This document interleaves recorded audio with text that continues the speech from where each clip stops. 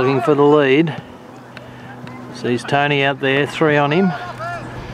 Goes over the pack. Tempe's got it, running an open goal. Kicks on his left foot. Tony Doran kicks off the ground. And that's his 3000th goal to Tony Doran. That is amazing. Absolutely amazing. All the players running in to congratulate him.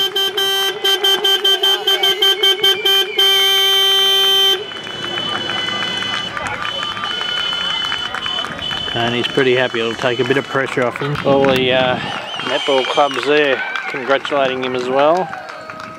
Even the central umpire came in and congratulated him, and well, both central umpires. It's a pretty amazing effort. Well done, Tony Doran.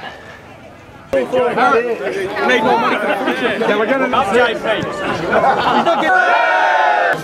today. It was, I like playing footy. Nullawil, played a lot of different blokes over the years. But I'm very happy to, today we've got a heap of young blokes in there, and that's what it's all about. I'd like to thank everyone for running up and congratulate me, except for one bloke. You know, find out who your friends are in a situation like that. Tony Doran kicked his 3,000 goals. He's got a sensitivity to Doran. He did it with the big back too here. 3,000 goals, you know, it's just on average it's 100 goals a year for 30 years. What an incredible achievement it really is, Tony. Wonderful.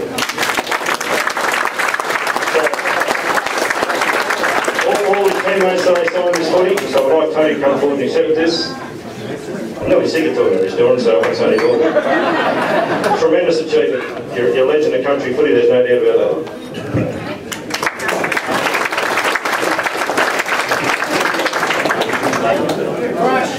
Look at the footy, all the boys have signed it. There's one I'm going to rub off, Nugget Hogan.